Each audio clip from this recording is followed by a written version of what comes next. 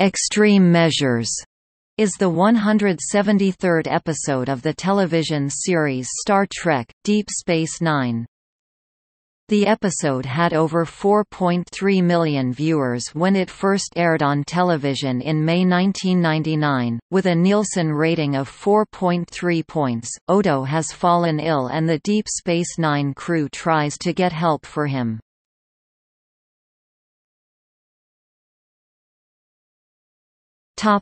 Plot.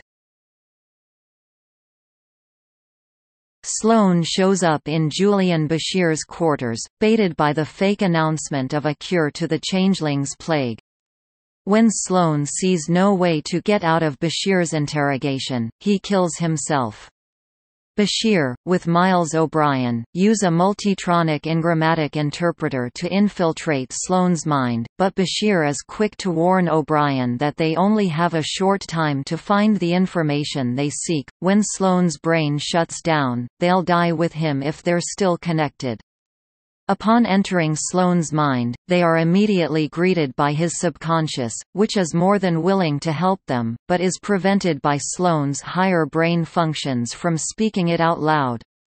After a meeting with his family, in which Sloan apologizes to his family for not being there when they needed him most, a different version of Sloan enters the room, destroys it, and informs Bashir and O'Brien that they can't have the information.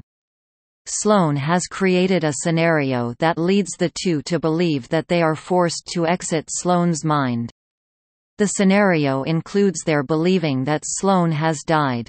When Bashir sits down in his quarters to read, he discovers that his book ends exactly where he stopped reading the previous night, and then starts over from the beginning on the next page.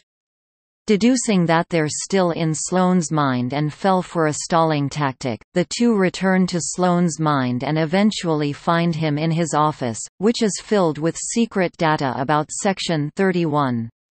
Sloan baits Bashir with the information in his mind, information that would allow Bashir to dismantle Section 31 once and for all. With seconds left before Sloan's brain shuts down, O'Brien recognizes the trap and tells Bashir to get them out of Sloan's mind. Having obtained the chemical formula for the cure, Bashir administers the drug to Odo. Aside from some brief discomfort, Odo is completely cured.